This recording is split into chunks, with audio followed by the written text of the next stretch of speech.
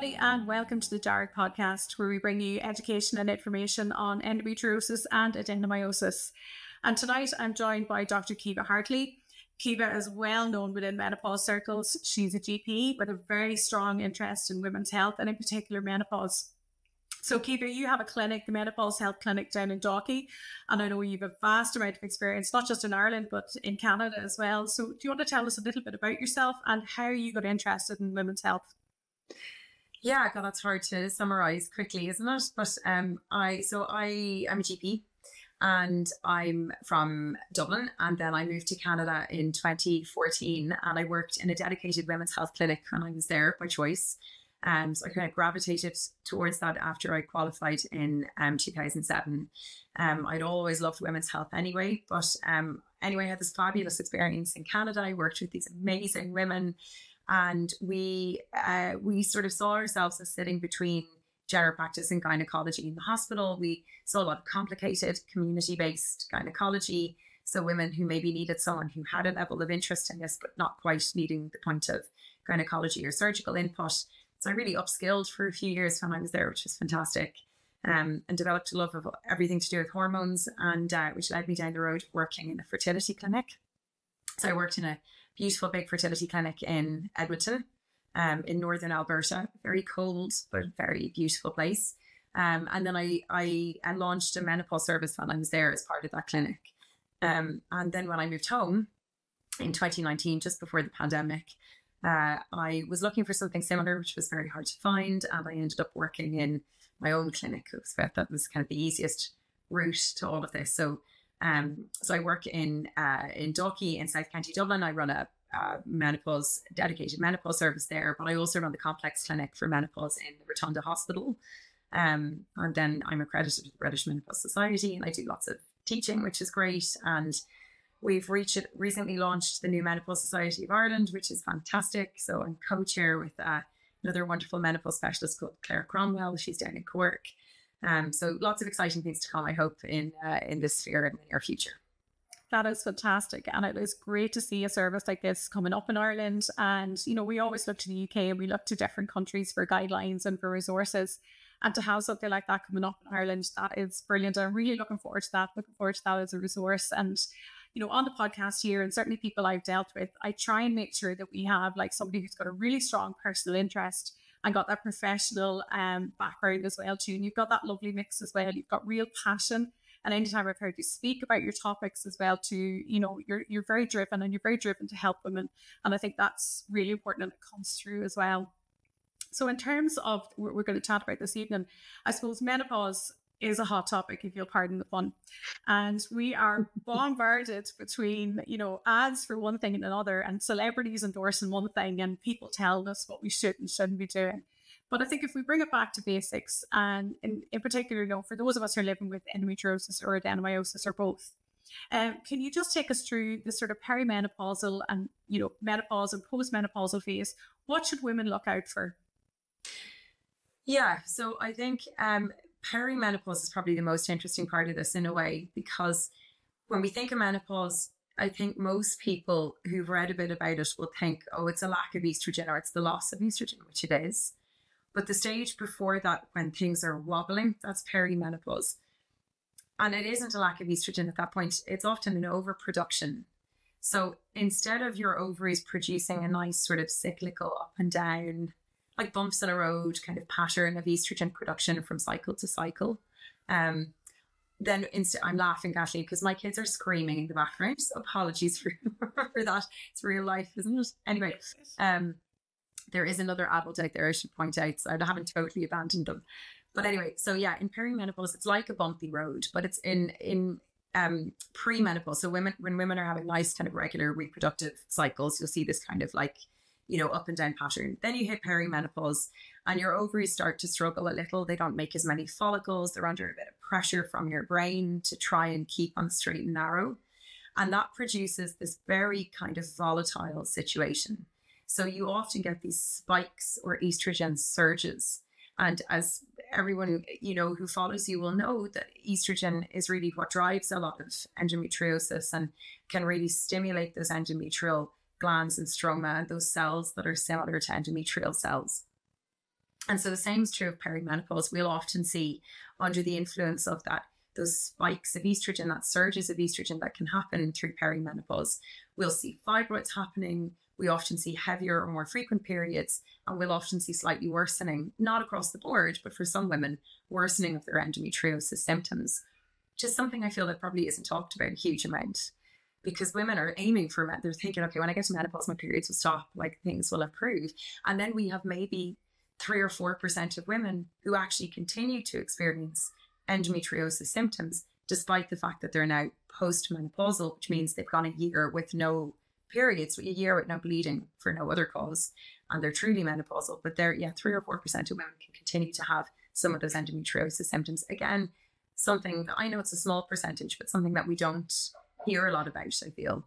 Yeah, it is. It's one of those things that we've always been told, and certainly people of my vintage, when I was diagnosed in the sort of late 90s, it was like, oh, you're going to get pregnant, this is going to help you, and then you're going to have your menopause, and that's going to really help you, and that'll be the end of you. Don't come back to the service. And we now know that that isn't true. We know that for some people, pregnancy can actually exacerbate it. We know for menopause and perimenopause, it can be a very, very trying time. So in terms of those perimenopausal symptoms, like they're vast and they're wide ranging as well. But for some members of our community, they may have had a hysterectomy due to either adenomyosis or fibroids, or to even cope with that heavy bleeding. Is there anything in particular that they should be looking out for? Because when you don't have that bleeding, you don't have the trickling and flooding, you don't have all of that going on, how would you know that this is sort of starting for you, apart from the obvious hot flushes that we see reported everywhere? But are there other subtle symptoms? Yeah, so that's really difficult. It's so much easier, obviously, if you have someone who comes in saying, I used to have a period once a month and now I skip a month, or now they're more frequent, or there's a definite change in their cycle. It's obviously less clear in someone who has something like a Mirena coil, for example, or they're on a progesterone pill, and that is artificially suppressing their menstrual flow, or as you mentioned, in women who've had a hysterectomy. So for these women, their ovaries are still functioning in the background and doing whatever they were going to do. And when they get to perimenopause, I suppose something like, obviously hot flushes and night sweats are a more obvious objective thing that women can report. But we often look out for worsening of what feels like PMS, which is I know a kind of frustratingly vague symptom to look for, but you'd be surprised how obvious it is for some women. And for the women, when it's not totally apparent, that's a good thing, that they're not really symptomatic, and that's a good thing in itself. But worsening of PMS, I suppose, is this combination of some physical symptoms, and every woman listening to this knows these are my PMS symptoms. This is how I feel. And for some women, that might be very mild and subtle, which is great. And for others, they know exactly what I'm talking about. And they get the bloating and the breast tenderness. They get a menstrual headache or migraine, and mood swings, mood and emotional symptoms. So they often worsen through perimenopause because of those fluctuations that we've talked about. So that volatile sort of choppy seas instead of just ripples creates an exaggerated version of PMS. For others, the mood and emotional symptoms can be really apparent as well. Like, I have women who come in, they're 47, 48, kind of very typical age, and they'll say, look, I've nothing else going on, but my anxiety is crippling, and I've never had anxiety before. And it's the most strange experience to all of a sudden have it pop up at a point when you feel like I should be this kind of like confident, shit together kind of adult, and you're just not, because this, completely blindsides you. So I think the only way, like, we can't completely put the onus on women and say it's up to you to decide if you're perimenopausal or not, and then come in. You come in and have a discussion if there's something that is bothering you, and say, lay it all out. This is what's been going on. This is how I'm feeling. Look for a cyclical pattern. It comes and goes often. Chat through all of that with someone who's there to listen to you. And sometimes we don't know. Like measuring these hormones is useless. So me trying to measure an FSH or an estrogen level, they're going up and down. It's not going to rule in or rule something out. So that's not helpful. So really, it's about the discussion and about saying, what do we think the probability of this being, these symptoms that you have, that they're hormonal? And then saying, if they are hormonal, how do you want to address them? And then saying, well, it's trial and error, like treat them and see how you get on often. Yeah. And that's it, isn't it? It's very, very individualized. And I suppose just as often we started our menstrual life very variable as well too, like we're going to end our menstrual life very variable as well. And, all those bits in between. And I think that's one of the things that, you know, when you read some of the classic experiences of menopause, people don't realize they might not fit into that box, you know, and something as subtle, you know, as the anxiety, it's not subtle when you're experiencing it. But again, you didn't hear that talked about until very recently. And, you know, it's great to sort of see that now becoming a thing that we're starting to chat about it, that women are a lot more open about their experiences. And I think that's led to more honest and open conversations, not just between themselves, but also with their healthcare provider as well. And one of the things there that you've mentioned that is a real bugbear for me is laboratory testing around that. Like, and, you know, I work in a hospital laboratory. We process thousands of samples every day, and we get lots of hormone profiles for lots of different reasons. And I suppose, you know, can you take us through, obviously the hormone profiles are only very good in postmenopause if your FSH is a way up, but would you look for anything else during that time? Maybe like the B12, the vitamin D, is there anything else around that perimenopause period that would be important to rule out? Okay, so the people I do bloods for are under 45 and their periods have stopped completely. And we want to know why your periods have stopped at an age that isn't in an average age group. So we want to confirm that it's normal menopause, if you like, that it is failure of your ovaries, etc., whatever you want to term it. And so we would do an FSH, as you mentioned, and we look for that to be raised, and then we repeat it at least a 6-week interval or more to confirm that if it is raised. So they're the women where an FSH is really helpful. And as you've mentioned, women over 45, then really it's not going to change anything. And if you come in saying it's been a year since my last period, you're over 45 and you have classic symptoms and we're not worried about anything else, me telling you your FSH is raised tells me nothing that your period's stopping hasn't told me. So that's frustrating because there is a lot of misinformation. And I think all the other bloods are really based around the symptoms that someone is reporting. So obviously if someone's, you know, reporting really bad fatigue, and there's like a myriad of reasons that can be, and it's, you know, like obviously being awake with night sweats or just the poor sleep itself that comes with hormonal change and all these things. But, you know, if there's fatigue there, we'll look at a thyroid profile, we'll look at their ferritin, their iron level, we'll look to see if they're very heavy bleeding, are they anemic, we'll do a full blood count. We do a B12 if it's indicated, we do celiac screening if someone is iron deficient and is fatigue. And so you have to go back to basic sort of, you know, biology and justify the tests that you're doing. So they're individual, and we don't have a blanket sort of battery tests that we just throw at everyone. We listen to you. We should be basing the tests on that. The other people, just to mention, who really shouldn't be having blood tests by and large are people on HRT who want their estrogen checked. So just be careful about that, because estradiol as a blood test is really is not hugely accurate. There's a really wide range in a normal menstrual cycle and there's no target. So if someone comes in saying, well, my estradiol is X, Y, or Z, I don't have a target. I'm not kind of wishing you were higher or lower, or it's just not helpful. The only women where it is helpful is if you're on very high doses of transdermal estrogen. So that's the patch, the gel, the spray. We're giving you estrogen through your skin. There's a small percentage of women who aren't great at absorbing it through their skin because of the way their skin is, because of enzymes, because of how they're applying it, who knows. And if they're very symptomatic on a very high dose, that doesn't add up. And we want to know why. We might measure an estrogen for that. And that's the real value add of attending your doctor, isn't it? To get that, you know, wraparound service and to get that sort of very individualized diagnosis and individualized set of tests, because we do see people who are, you know, spending money on tests that they're picking up, you know, sort of over the counter in certain shops or in certain. Absolutely useless. If you're still having periods, don't waste your money on anything over the counter. Don't do the Dutch testing. That's complete rubbish as well. So stick to stuff where we kind of know what the range should be and we've some way of reliably interpreting it. And if you're being charged up the wazoo, like I know there's other testing that costs, like the Chicago tests and these things, and I'm just skeptical because they're so expensive. They're being used in women who are vulnerable and just want an answer, and so are throwing good money at this stuff. Like, it's, you know, you're vulnerable when you feel like that, when you're desperate and you're symptomatic. Absolutely. And you will pay anything to get answers, and sometimes the simplest answers are in front of us, you know, like by going through those symptom checklists, by, you know, again speaking to your, you know, like your own GP or gynecologist.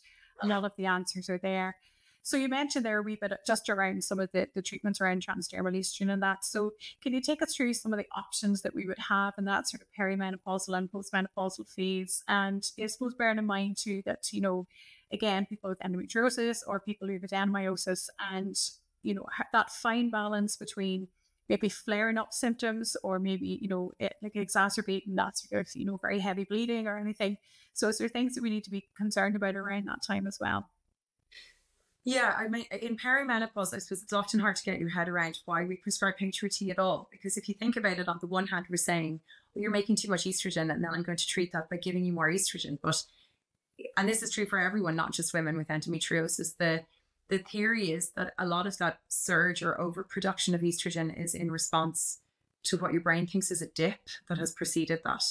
And if I can eliminate the dip and give you this kind of consistent baseline of estrogen, we get you back into a normal range. Your brain is happier. It's not reading things as being low or dipping at times. And so it's not then trying to correct that. So we remove that kind of pressure, that stimulus from your brain, and your ovaries go back into a slightly more, you know, you still have a cycle and there's still ups and downs, but the range of that estrogen production is narrowed, which makes you feel better. That's the theory, or at least the hope. So that's why we prescribe HRT. And then obviously in women who are postmenopausal and their ovaries have stopped producing their own estrogen, it's a bit clearer. We're replacing, although not fully replacing, because it's much lower doses that we're using, but we're giving back a little bit of estrogen to put you above a threshold where you develop symptoms or health changes like bone density loss and those kind of things. And for women with endometriosis, the key is to be careful about the balance of these two hormones. So we tend to not go in heavy-handed with the estrogen. That's going to be overly stimulating to any endometrial deposits that are there. And that's true whether you've had a hysterectomy or not. So we just tiptoe into the water and we go low dose with your estrogen. And the same with the progestin. You just need to make sure that you've adequate progestin on board. So HRT is a combination of those two hormones. The estrogen to make you feel better, ideally give you some health protection, the progestin to protect the lining of your womb from being overstimulated by the estrogen. There are standard minimum doses that we have to use of progestin. So everybody gets a certain amount because we know that's the amount that will protect them. And we sometimes increase that in women who have certain medical background that might make them higher risk, like a family history of endometrial cancer. Interestingly, as far as I'm aware, although you might correct me on this, I don't think endometriosis does increase your risk of endometrial cancer. So that isn't considered risk. I'm just saying in general, we take all of these things into account. So the estrogen side of things, ideally we want to give it to you through your skin. There's estrogen tablets, and they're fine, and we use them a little. The preference for the kind of through your skin approach is really based on the fact that it won't carry the risk of blood clotting. So when you take estrogen by mouth, your liver produces more clotting proteins, and that can increase your risk of getting a blood clot or stroke. And as you get older, that risk is going up anyway, and we just don't want to add to it. So dermal products, that's why there's all this buzz about using patches and a gel and a spray. And those three things, they are delivering the same hormone. It's the same product, but being delivered through a different vehicle. That's all. And one is not better than another. I get asked all the time, which is better? Should I be on the patch? Should I be on the gel? Doesn't matter. It's whatever suits you. So some people find for them, look, the daily application of the gel, that suits me. And other people just prefer the twice weekly application of a patch or whatever it might be. The spray is there too. And for the progestin then, I suppose if women have a history of having painful periods or heavy bleeding and it is concurrently bothering them, like while I'm chatting to them, that is an issue, then we talk about a Mirena coil would be our best option. So a Mirena coil can be used as protection for the lining of your womb while you're on estrogen as part of your HRT. So kind of ticks a couple of boxes. Obviously, it's very good at reducing down heavy, painful bleeding. It can be good for treating adenomyosis. It's good contraception. It's convenient. Don't have to remember to take it, which is hugely handy. So it ticks a lot of boxes, and we can use it for 5 years as part of your womb protection. And then there's other tablets and capsules and other things all containing progestin that we can use as well. It's a very long-winded answer to your question, Kathleen, I'm sorry, but there's a broad spectrum of things that we can use. And really that's where the consultation comes in, because then you're starting to individualize it. And then obviously there's the pill, like we do use the pill. And for younger women, if they've endometriosis, if they have premature ovarian insufficiency, the pill has a place in this too. Not when you're older, and certainly not when you're over 50. And it's great to have these choices now, you know, and when we look back at some of the choices that were there for women maybe 20, 30 years ago, things have moved on so much. There's such a vast array of products. And, you know, when you hear women's experiences now, they appear to be tolerating them a lot better, which is so important because it leads to a lot more compliance and it leads to a lot more of a better outcome, I'm sure, as well for patients. And just in terms of somebody will say who has the Mirena coil, you know, is that a sufficient amount of progesterone, or would they need something like, you know, maybe a progesterone pill on top of that, or the Outside. estrogen? Go on outside. I'm talking to someone. Oh God, Kathleen, I'm sorry. My 4-year-old gets, you know, you could probably talk about menopause. But See, this is it. Don't knock it. She probably has plenty of info. I'm telling you, fine, yes, you could say anyway. So no, there is an adequate amount. It's quite rare that we give additional progestin with the Mirena coil. The most common situation where I would see that happen, I hesitate to say this because there's no guidance and like evidence to this, but very, very occasionally, if someone has a coil, we will give them micronized progesterone, or some people call it body identical progesterone, which is a type of progestin we'll often give on its own as the progestin part of HRT. We might give it in addition to the coil because it has a bit of a sleep benefit. Now, it's not a sedative, it's not like a tranquilizer, it won't knock you out, but some women just find, look, you know, I was great when I was taking that body identical progesterone, and now I've got a coil and my bleeding's all stopped and I feel fantastic, but my sleep has gone backwards and I was way better when I took that. And so we would double up. The issue with that is we're not 100% certain of what impact we have on breast cancer risk by doubling up these progestins, but intuitively we think it's probably small. And so case by case, if someone's low risk and they're attending screening and we discuss it with them, we may add it in. It's really unusual though to need additional progestin with a coil.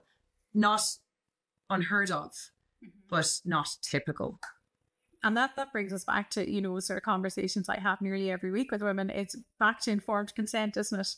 When you have that conversation, you know the risks, you know the benefits, and, you know, again, when you sort of open that dialogue to feeding back your side effects, maybe you're feeding back those symptoms to your GP, because often, and I'm guilty of this myself, that you might go off with medication and it might not agree with you, and you might come off it and maybe not feed back those reasons why. So I think it's very important to have that open conversation as well, isn't it? And say, look, you know, maybe the dose needs to be tweaked, maybe a particular formulation or maybe a particular brand doesn't suit.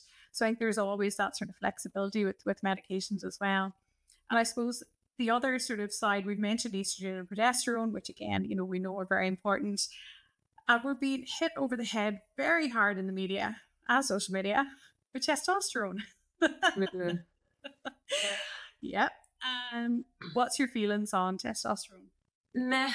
I'm not impressed by it. Like, okay, I mean, like, I'm careful about what I say because there are definitely, anecdotally, we have women in the clinic who, like, for them, it definitely works. And I don't doubt it at all. And I'm sure there's some placebo effect for some women, but there's definitely women who come back saying, I am better and my cognition is better and my libido is better. And so that's great and we're happy and it's very safe. We have really good safety data for using it for about 2 years, even up to 3, where we don't think it has huge impact on statistical risk of developing things like breast cancer or blood clotting or other thing or heart disease. So we're kind of comfortable with using it. It's usually a daily application of a gel onto your thigh. We do ask that people get blood tests initially 6 weeks after you start it, or ideally at baseline 6 weeks after you start it, give or take, and then every 6 months or so thereafter, to make sure that your testosterone level is staying in what we consider to be a normal female range and not outside of that, where we would see unwanted symptoms. I currently sound like I'm taking heaps of too much testosterone because my voice is so deep and so croaky, but so you can see changes and you can see deepening of the voice and it becomes irreversible, which is a scary type side effect to have. Male pattern hair loss, clitoromegaly, so enlargement of the clitoris, acne can be a side effect and that's reversible, but acne can be a side effect too. So those things can happen, but they're rare. So we're quite comfortable at saying, look, if you're really interested, in particular for low libido, that's where we have the evidence for using it. Try it, do it for 3 to 6 months. If you feel it's made no difference, dump it, I would say. Why are you on it then? There's no health benefit that we know of. You're getting way more from normal, in inverted commas, HRT. Yeah, so like I think a lot of the research that's looked at it, most of it has come from the Southern Hemisphere actually, and it's not impressive. Mm-hmm. But we're open-minded because we don't want to miss those few people who do get benefit from it, and because it's very low risk. But I'm not chucking at people as they walk in the door. Like, I'm not. I'm talking people out of it more than I'm putting people on it, I'd say. Only because I feel like, what's the point in adding in an extra thing on your prescription or paying for something extra if I don't think it's going to have any role in this particular situation, you know? And have you seen any evidence for the use of testosterone in that way to help reduce maybe chronic pain or chronic pelvic pain in particular in those with endometriosis? I have not seen any strong evidence for that. I have heard a lot of anecdotal cases, but that's really interesting. No, I am not aware of at the moment any large randomized controlled trial that would be convincing, like good high quality evidence for using it for that purpose. So no is my short answer. The one kind of demographic, like the one kind of area of women who may benefit from testosterone is younger women who've had oophorectomy. So if you've had both of your ovaries removed, we know that after about 2 years, if we come back and look at your testosterone level, on average for these women, they'll be about 50% below women of a similar age who haven't gone through surgery. So you can kind of make an argument that they would be more likely to have benefit from going on testosterone. So we're a bit keener to put them on, but again, only if it's indicated. But no, I'm not familiar with any studies that are large, that are convincing, that are high quality for using it for pain. But look, that can change. That's it. And unfortunately, like as we know, and there's very little high quality research out there in terms of endometriosis as it is. Haven't took part in the ESHRE guidelines, and we struggled to get high quality research for most of the. It's women's health. Everything. It's crazy. In general, it really is. Like we're this far into 2024. We're still sort of no randomized control trials, no good data, and it's frustrating. It is changing. It's changing very slowly, but it is frustrating. But we're going to go off on a tangent now, and you don't want me to go rant because we'll never get finished. I know. But in terms of patriarchy, Kathleen, the patriarchy. Oh, don't. I can. Do you see the suppression of my head? In terms of, I'm just thinking of our community as well too, who have spent a lot of time amenorrhea due to either hormonal suppression, or some again who've gone into maybe premature ovarian insufficiency, like due to maybe like repeated surgeries or treatment, or for an unknown reason. And for some people, we know that HRT is going to be a very good solution, and for some people, they may not want to go down that road. So, as a GP, like if patients come to you, what else can you offer us that that would help in that situation? Yeah, I think that's a group of women who often, I think, we fall short of helping properly. So I think women who've had oophorectomy and women who are on gonadotrophin, GnRH agonists. So they're on medication that is completely suppressing their ovaries, and they are just, as you say, plunged into thrown off a cliff into menopause and told, well, look, we've helped your endometriosis, so good luck with everything else.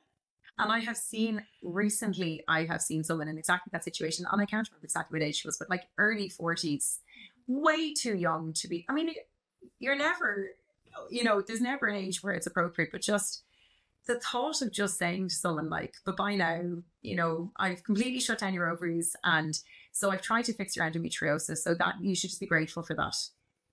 And so she had improved one problem, and was then left with crippling night sweats, hot flushes she couldn't cope with.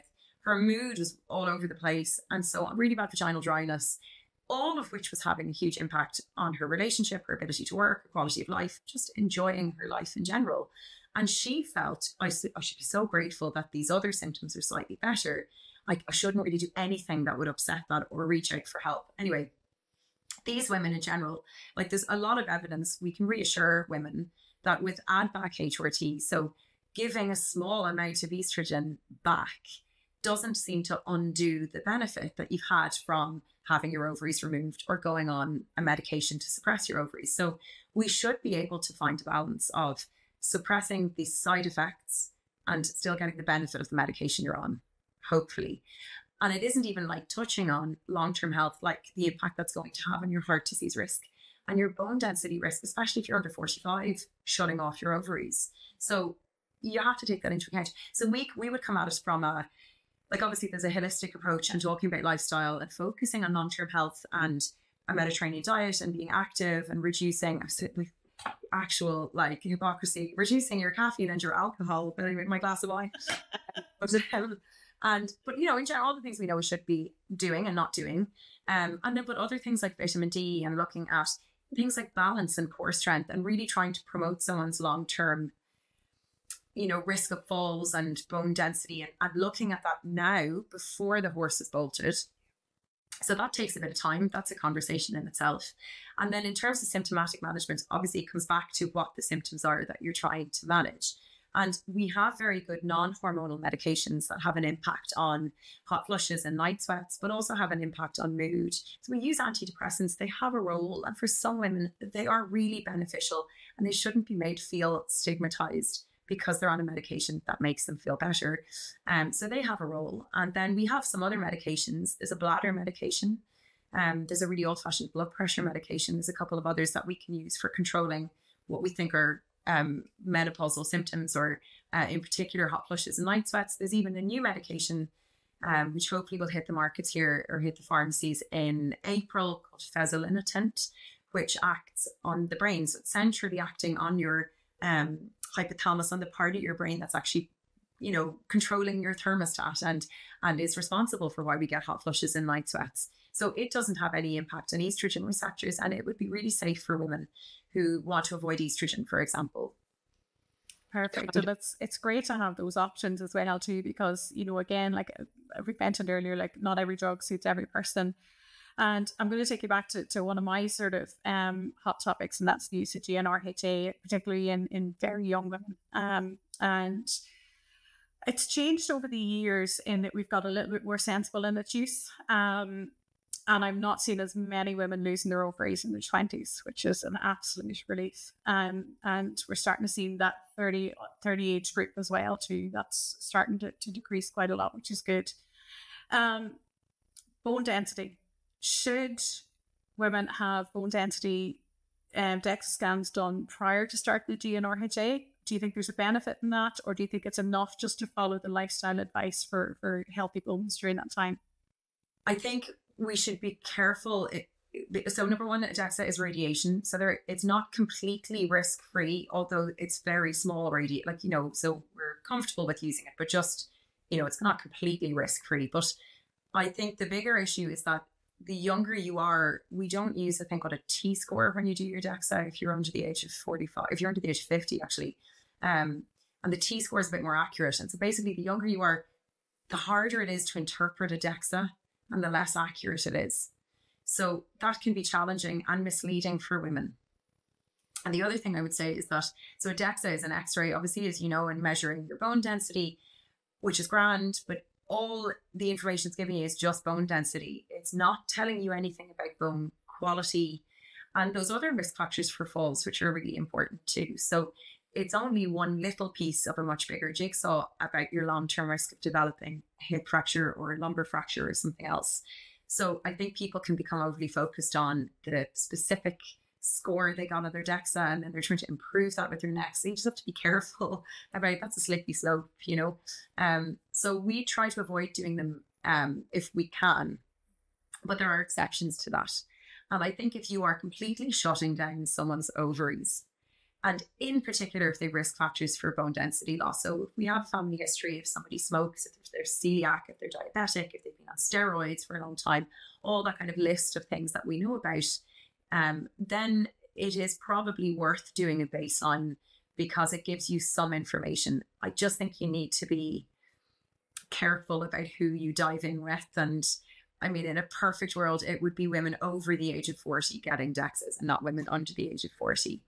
But there's nuance there, like everything. Yeah, we're just careful with them. So no, we're not doing them across the board just because somebody wants it or because they're worried, or yeah, it takes a bit of counselling. It's like anything else. Yeah, and that makes sense. And again, we're back to that very individualized jigsaw that we have when it comes to health, and in particular women's health as well. We have a lot more pieces, I think, scattered around the ground, and we try to start looking at things, don't we? You bring in all the endo and adeno side on top of that as well. So in terms then of, you know, the risks associated with menopause, like we see sensationalist headlines sometimes around the risks of not taking HRT, the risks if we do take HRT. Can you take us through some of those risks? Yeah, and there's risks on both sides of the fence, and that's important to know. So I'm not a HRT doctor, and I think a lot of people come in thinking that I'm going to be like pushing HRT on them, and we don't. And I think sometimes people are surprised at that. I think, like we're saying about DEXAs, like there's balance to be had, and it is individual. So the bottom line really is that if you look at the downsides of hormone therapy, so why wouldn't you go on it? So, I mean, number one, don't go on something if you don't know why you're on it. So you need to know why I'm taking X, Y, or Z. So if you're someone who is 50 and you still have your ovaries and your periods have stopped and you feel fantastic and you have, no reason to think that you're really high risk for osteoporosis and everything is going swimmingly, leave well enough alone, I think. So we're not saying, look, HRT should be given to women across the board. The downside really is that there's health risk and then there's side effects. So on a day-to-day basis, it's the side effects that bothers us and the patients more than the health risk, because the risk is small. The side effects really are, like, the big bothersome one is bleeding. So a lot of women come back with difficulty with bleeding. And I suppose it's something that you might want to pay more attention to in somebody with adenomyosis, because they're just higher risk to have a bit of breakthrough bleeding anyway. And similarly with, someone who has a history of endometriosis, you want to just tread carefully. That's all. So, so that's an issue. And the bleeding in itself isn't dangerous, but will lead someone down a path of often needing an ultrasound, a pelvic exam, which, not everybody, okay, I was going to say nobody likes having nobody likes having a pelvic exam. Like, we shouldn't be doing pelvic exams unless we have to. They're invasive, they're uncomfortable for women, but they're important. But anyway, we're exposing women to extra need to have one of them and an ultrasound and so on if they have bleeding, and that's a risk factor with HRT. All the way up to having a hysteroscopy, like a camera test and so on. And all of that is invasive and unpleasant. So there's that. There's other side effects. People get breast tenderness and headache and bloating. Weight gain isn't a side effect that we're conscious of, although I get asked about that all the time. It's considered to be pretty weight neutral, but there's always the 1% who probably will get some weight gain with HRT, and that's a possibility. And then there's a lot of chopping and changing. That progestin didn't suit me, but this one did, and that one didn't, and now there's shortages of the one that suited me, and all of that. It's an extra complication in your life. So there's that. And then in terms of risk, the medical risk with hormone therapy. So the big one is breast cancer, because that's the thing that everybody thinks of when they think of hormone therapy. And they're right. There is a small risk of breast cancer with combination HRT. And it is important to differentiate that women who've had a hysterectomy, who have no history of endometriosis, will often take estrogen on its own, because there's no endometrial type tissue anywhere to protect anymore. And women who take estrogen on its own, they have a lower risk of breast cancer with their HRT. It's not zero, although it depends on what study you're reading, but it's probably not zero, but it's really small. Women with combination HRT, so they're on the estrogen progestin, either because they still have a womb or they've had a hysterectomy and have endometriosis. And we want to protect that kind of, glandular, like the endometrial type tissue that remains potentially. So we give them combination HRT. So there is a small increased risk of HRT over the age of 50, a small increased risk of breast cancer over the age of 50, to the tune of about 3 or 4 extra breast cancers, so additional breast cancers, per 1,000 women who take 5 years of hormone therapy. So it's not a large number, but if you get diagnosed with breast cancer, you will ask yourself, was it because of my HRT? Which is why I go back to saying you need to know why you were on it. And you should be on it because you're treating symptoms or because you have osteoporosis. No other reason. So we try and veer away, if we can, from putting people on it just because they've heard about the reduction in cardiovascular risk. And that is also true. So there is really good evidence that women who start HRT within 10 years of their last period will have a small reduction in their long-term risk of heart attack and stroke, cardiovascular risk. That on its own doesn't outweigh some of the negatives. Like, that's where it gets really complicated. And I worry a little that in the next 10 years, we will be telling women something different, and we will be telling them you should take it for cardiovascular protection. And if that's the case, then so be it. But at this minute in time, they are not the guidelines. And, if you're taking it to reduce dementia risk, we've even less evidence for that. So you need to be more careful So yeah, you should be on it for symptom control, treatment of osteoporosis, and then be aware of the fact that there's a small increased risk of breast cancer, and it's duration dependent. The longer you're on it, the more impactful it is on your risk of breast cancer. Some women will continue to get more benefit than risk for life, and they stay on HRT for life. That is fine as well. So it just depends on the person. What else do I need to say about that? The progestin, the thing we're using to protect your womb, it actually dictates some of the breast cancer risk. So modern HRT, we try to use what we consider to be more breast-friendly type of progestins as well. That's the thing. It's again, we're back to individualization, aren't we? And I think with risk factors, and certainly in terms of breast cancer, other cancers as well, and cardiovascular disease, there are a lot of other factors that go into that, and maybe a lot of other factors that we have a little bit more control over. We don't have control over genetic, we don't have control over family history. But if we're aware of them, and then maybe our lifestyle factors, you know, such as smoking or alcohol, lack of exercise, you know, maybe diet, like there's plenty of things that we can sort of moderate around that as well, isn't there, to help offset that risk. And I think that risk calculation is probably something that you need to have that very strong conversation with if you're trying to weigh up, you know, maybe treatment, you know, versus no treatment. You know, that's a conversation really to have, isn't it, with your doctor as well, to see, you know, where that risk lies and where you lie on that sort of scale as well. Yeah, that's extremely individual, and that changes with time, you know, so it's a moving goalpost, because where you are, which side of that risk benefit fence you're on now may be different in 5 years, which is why we see you, you know, once or twice a year continually, because the conversation should evolve and keep up with what you're doing. Not everybody needs to be on HRT for life, and some women after a few years will taper their estrogen and their symptoms do not return, and they do a DEXA at that point, their bone density is normal. And we would say, look, I don't see the problem with you stopping it, because I can't see why you're on it, and nor can they, and they're happy. And then, as I say, there's definitely women for whom that's not the case, and they want to continue it for life, and we totally support them with that. So it's case by case, like anything. Yeah, no wonder our consultations are long. That's the thing, like, you know, you need at least an hour and a half, like with every patient at that rate, you know, to go through everything, you know. But I think too, patients are becoming a little bit more informed. We're going in, maybe I'm hoping we're going in with summaries to you now, maybe of things, whereas we were going in with the 10-page booklets before. I think the role of patient advocates has probably helped in that as well, to maximise 100%. Yeah, you know. And I think that's very good, because if I only have 10 minutes with my GP, and I know she has patients either side of me, I want to give her the priority. I want to give her the wee bullets, you know, and just say, right, this. What can we do? Okay, that's it. And if it warrants a longer conversation, then we will have to have that. But I think, you know, again, we're back to that open communication. And certainly for my time, the thousands of women I've spoken to over the years, that there's a lot of shame and a lot of stigma and a lot of fear around endometriosis symptoms, menopausal symptoms, and even that fear of even discussing bleeding. And that's always a thing too, that, you know, you sort of come across women sort of that late 40s, early 50s, when they go through that sort of trickling and flooding and that sort of heavy bleeding that comes at that time as well too. And they go into panic mode, they go into fear mode as well too, because again, like you'd mentioned, there can be a lot of reasons for heavy bleeding, and they don't necessarily maybe want to investigate those risks. But aside from something like the Mirena, are there any other medications or any other things that could be done once, you know, there's been no sinister causes, you know, for the bleeding, if it is due to adenomyosis or endometriosis? Are there other things that women can take to help?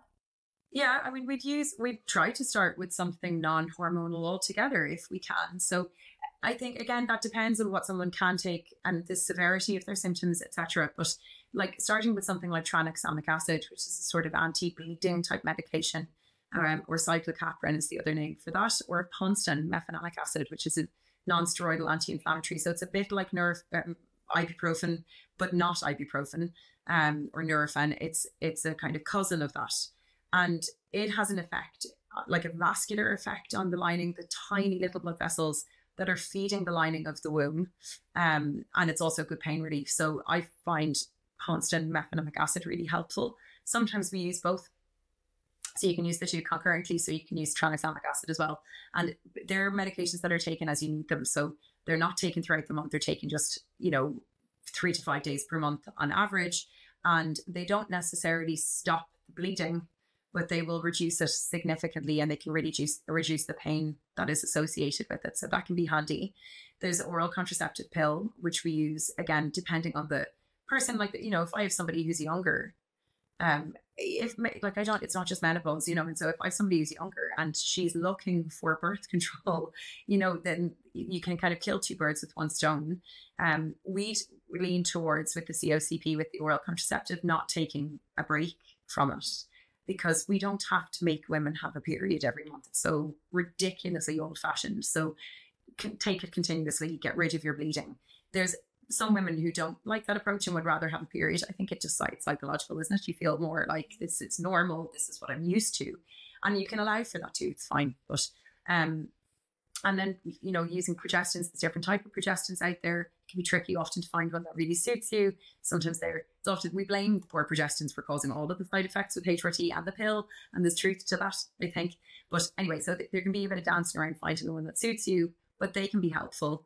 And then it's not just the Mirena coil. Like, we have other progestin releasing coils that are lower dose. Now they're no good for HRT. They won't protect your womb from estrogen if you're on HRT, but if you're younger and you're just looking for birth control, they can be fantastic too. If I left anything out, there's danazol, there's the GnRH agonists. Yeah, no, I know. I'm getting like scraping the bottom of the barrel here. What else do we use? Oh, the other thing we use in menopause a little bit for women with endometriosis and for ADVAC is Livio or Tibolone. Yes. Yeah, which I think, like, for Tibolone, Tibolone is sort of, you know, has no mates, standing in the corner of the party, totally forgotten about. So Tibolone is a synthetic steroid. And I think maybe because we often open the conversation by saying Tibolone is a synthetic steroid, people run screaming. It just sounds awful. But all that means is, like, Tibolone isn't estrogen.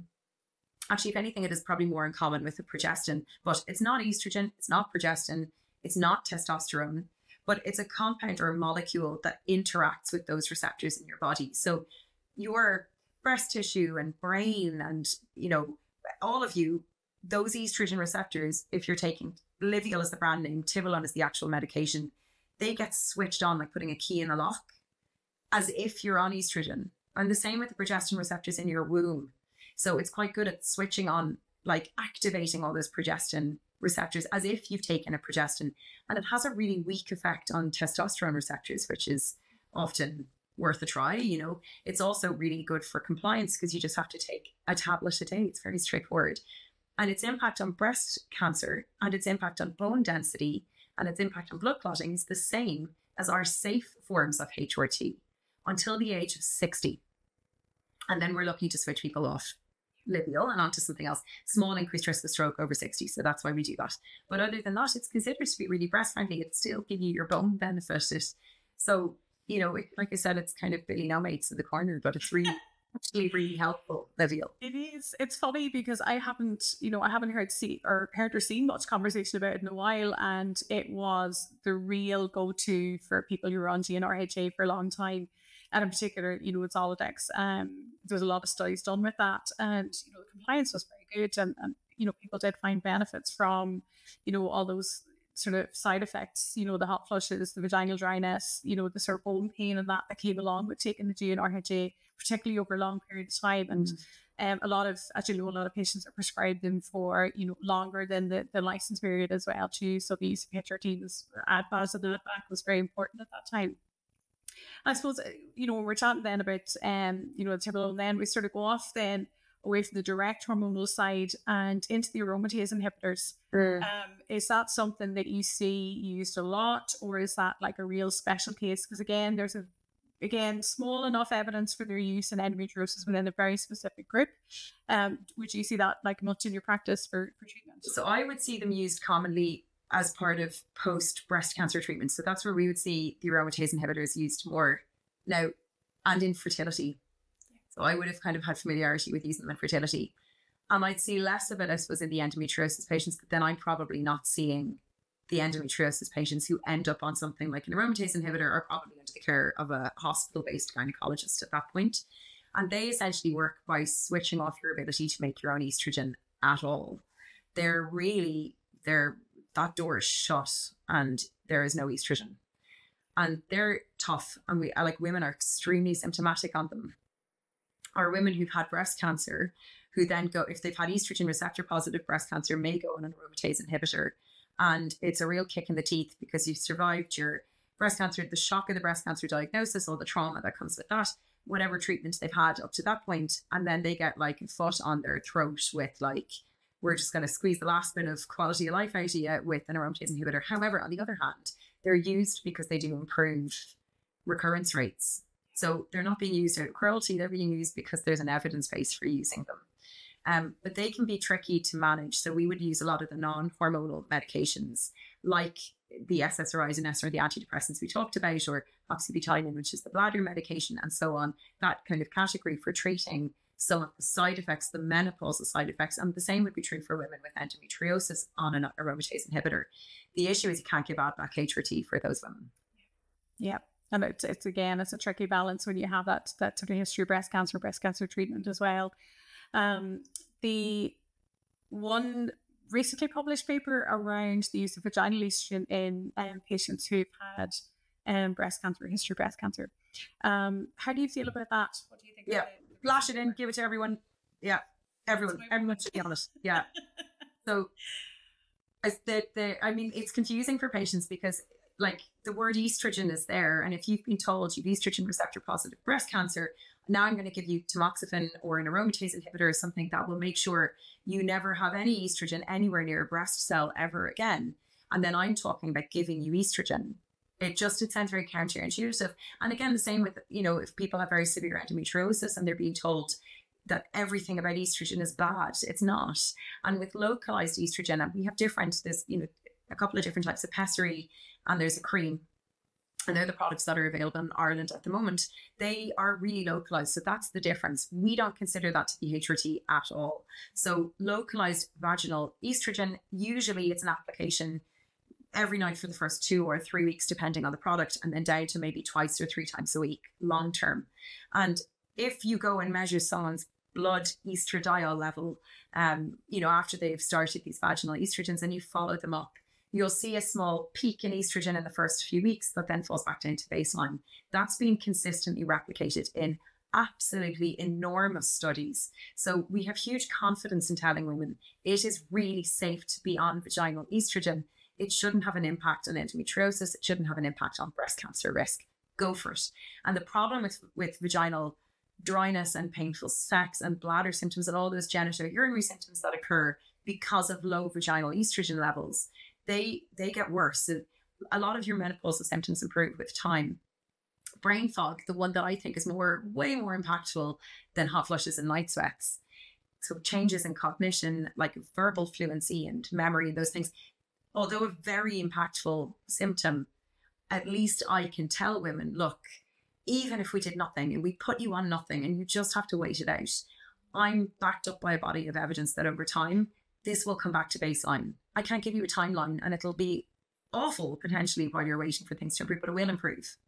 Whereas with vaginal, I hate the word atrophy, but anyway, with vaginal changes related to low estrogen, it is going to get worse and it will just be there for a life and it will never fix itself. And so treat it, and treat it early, because it's so much easier to prevent it than fix it. Yeah. I'll die on this hill. I'll be up there with you, because it's one of those things, if you see in women with, like severe vaginal dryness, or they're having recurrent UTIs, or they're really suffering, and it's just go and have that conversation. The only place for vaginal estrogen shouldn't be is on your face, like the TikTokers. So I have a funny story about that, but now is not the time. So you're going to tell me you've tried this and it's worked, aren't you? I wait till you stop recording and then I'll tell you the story. But I suppose one last question for you before we do wrap up. And we all love a bit of woo. We all sort of, we read all sorts of, things online, and we hear that if we, stand in the garden at 2 a.m, a pair of orange Snickers, we're going to feel better. I'm a big fan of the 1% theory. If it makes you feel good and it doesn't do any harm, give it a go. Absolutely. But we hear a lot about hormone balancing, and it's one of those things that wrecks my head, because if we are cyclical by nature, and we know that our hormones are cyclical even within a day or an hour, how rubbish is hormone balance? And is there any truth in that at all? Like, is there any supplement or food or wonder drug that's going to balance my hormones? Depends what you mean by balance. That's not it's just not a medical term. So I totally agree. And if you look at the absolute chaos that is a normal menstrual cycle, there's no balance. Like your estrogen, it's not even like we do this when we're talking about estrogen. Like we do a kind of like an upside down U shape, right? We do like a bell curve for estrogen. Now that's what it does. It doesn't do that actually. In reality, if you really dive into it, it's more like an M shape. But then if you go into it even deeper, it's completely chaos. And that's a normal menstrual cycle. And then you've progestin and you've testosterone, and they're all doing different. Well, testosterone's not affected by your actual menstrual cycle, I should point out. But certainly with estrogen and progestin, they fluctuate hugely. And even month to month, in someone in their 30s having regular ovulation, perfectly 28-day cycle, all the rest, if you actually got into it and measured their blood levels every day, if you could do that accurately, you'd see a lot of chaos happening in the background. So, balance of what, I suppose, is, and I kind of buy in a little to we need, in someone who has a womb, I know I need to give them a certain amount of progestin to stop them getting womb cancer, to bring down their risk of womb cancer sufficiently. And that will vary depending on the amount of estrogen they're on, because the more estrogen I give them, there's a point, a threshold is passed, I have to give them a bit more progestin. That's the only balance that I can think of. And outside of that, no, I don't. I mean, I think in terms of aiming for a healthy diet in general, that's good. And we should all be doing that and eating more, your nuts and seeds and vegetables and fruit and, kind of steering away from meat and all of that, I think is just generally healthy anyway. I'm not sure what impact it really has on hormones specifically though. And then the only other thing would be phytoestrogens, which are those plant-derived estrogens like flaxseed and soy and tofu. And I think there is evidence that they can be helpful, and certainly they're very safe. And anecdotally, some women find them great. So I think go for it. They're part of a healthy diet anyway.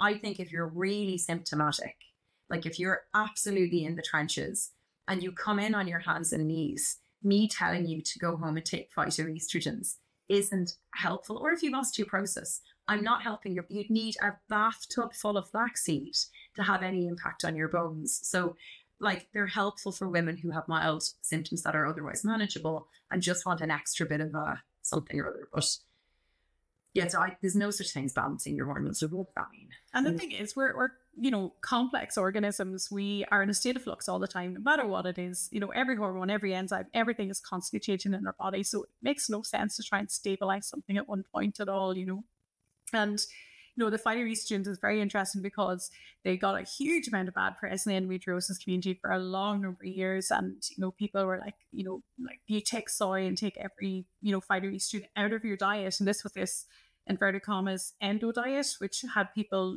on borderline disordered eating, I think at a lot of stages as well too, which is very, very problematic.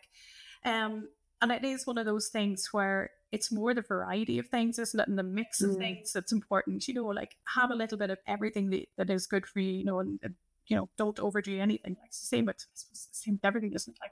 Any form of exercise or any form of anything, you can overdo it. You can even overdo the wine, I've been told, but I have to get to that point yet. Yeah. But it's a sense of control, isn't that it? I think if you tell someone with endometriosis who has struggled to find decent answers and guidance, they start, it's like we were talking, what was the other thing we were saying, where people, the blood tests that are really expensive, you start to look for control. Okay, well, I can fix it. And if I just do this, things will get better and I have control over the situation. And telling people to do that with diet, and I'm all for balance your diet, not your hormones, I'm all for a healthy diet and all that stuff, but just, I think it is a sense of control. And if I just cut all the stuff out, that will fix this problem. And maybe in a small percentage it does. And then I hate the fact that it almost attributes guilt or blame that if you come in and you're still symptomatic. And we see this with weight gain and obesity, people living in bigger bodies and people living with obesity, that there's a huge amount of blame. Well, it must be that you're not doing the right diet and the right amount of exercise. And that's been completely debunked. And so the same thing, if, then what do you do if you're the a person with bad endometriosis symptoms, and you have done all of this perfect diet, then what? You know, it's the assumption, well, you're just not doing it enough, or you're not, you know, that's not fair either. So you just can't control everything, unfortunately. But you can see how people buy into that. I totally get why people go down that route. Absolutely. And look, believe me, at 3 a.m, when you're literally wanting to, go down and get a knife and cut half your organs out, you will try anything. And I've been there, and, like, I'm a scientist. I should be able to discern between what's good and bad evidence. But you'll sort of go, oh, if I just try that, that might work, It could be something as silly as a pair of orange knickers, but you will try it. But yeah, it is back to that patient control and patient choice again. And I think, it's sort of back to the focus of patient advocacy, isn't it? To make sure that we're giving them good information, accurate information, information that they can use, that's been broken down from the scientific literature into something that's usable, that they can then take to their healthcare professional. And they can also then use that to evaluate other things. So maybe acupuncture is very good at de-stressing you and reducing the pain. Maybe you might see a registered dietitian who can give you, very individualized professional advice. Or our favorite person in the community is the pelvic physio. Yeah. Like there's, you have lots of things that you can pull together to make the perfect treatment, but you can still have a flare up with all that. And, that's when other management comes in. And that's, I suppose we could have a whole other conversation on pain management as well too, like, and on all the options that are out there. It's endless, isn't it? And we probably talk a lot in managing period pain, when actually it's not just confined to the 3 or 4 days a month or 5 or 6, like, and it's month long. And I think that gets lost in translation a lot at our level. I think a little, it's the complexity of the pain as well too, because you may have that really bad surge maybe mid-cycle and during the actual period itself, but you may have that low-lying sort of low back pain or maybe pelvic pain that goes on maybe the rest of the month as well, that needs to be managed. And like a lot of the times, people resort maybe to hot water bottles, TENS machine, or things like dietary changes as well to anything that sort of will help. But again, I suppose we're back to that sort of same thing again. Your GP has options for you. They're the person who has, all the answers. If they don't have the answers, they will be able to refer you to somebody who does, and they'll be able to find somebody who can help you. And certainly I know, we tend to lay blame at, physicians for not recognising endometriosis early enough. We have a long delayed diagnosis in Ireland, same as the rest of the world. But equally, I've seen a huge shift in that in the last number of years. And where the bottleneck is where GPs recognise it and acknowledge it and are able to do medical management very, very well. And that's, reflected in the ESHRE guidelines as well. You can do your presumptive diagnosis without surgery and then refer in. But we're finding, of course, the referral pathway is very difficult because our gynecology services in every hospital in the country is backed up forever, because it's often one of the first services to get cancelled. So we are making progress. I'm like, say, 25 years experience of observing this and being in the middle of it. And, it's slow progress, but we are making progress. And it's thanks to people like yourself, Kiva, who have taken such a strong interest in women's health. You're very generous with your time and your knowledge. Every time I hear you speak, I learn something more. And like this evening as well too, like it's been a great education. And I just want to thank you for giving up your time, and really appreciate it. Well, right back at you, Kathleen. Like, look at everything. Anyway, look at everything you've achieved. This could turn into a serious mutual appreciation contest here, but like, just, this wouldn't exist. I can't do this on my own. So, and same thing every time I hear you speak, and I listened to actually the previous DEARG podcasts, and was like, oh, I didn't know that. That's really interesting. And hearing the patient voice outside of the actual clinical setting is actually really interesting as well. So it's, it's important that we come at this from all these angles and hear voices from many different aspects and walks of life. So, right back at you. Brilliant. Thank you. And thanks everybody for listening to this episode of DEARG, and we'll chat to you all again soon.